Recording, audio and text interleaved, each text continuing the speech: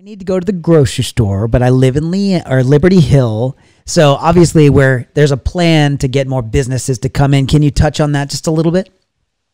Absolutely. And we're doing our best to try to attract, businesses out here because that's part of that growth. So we do have a new HEB going in on the corner of Highway 29 and Ronald Reagan.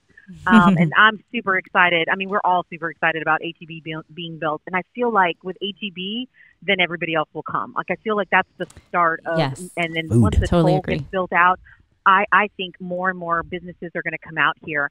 So there's different ways to get into Cedar Park, and that right now that's kind of the go-to, and some folks even go into Burnett to get some things. But I really think with what we're seeing, I mean, HEB's already started, laid the foundation. It's happening.